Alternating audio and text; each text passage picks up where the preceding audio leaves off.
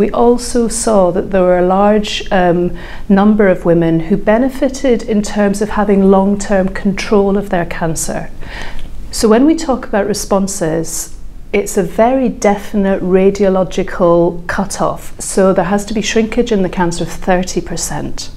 So that means that somebody with shrinkage of 29% or 28% is deemed to have stable disease and not a response. Okay, so obviously for those women there's still a very important benefit because they still got tumour shrinkage, and they maintain that in this study for an average long period of time, several months.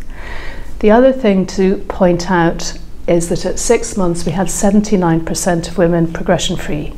At 12 months, it was still over 40%, and even at 22 months, so almost 2 years, you've got 10% of women who are progression-free, and that's really, really exciting data and exciting efficacy for this group of heavily pretreated, relatively platinum-insensitive patients. So it's I think it's a very important finding.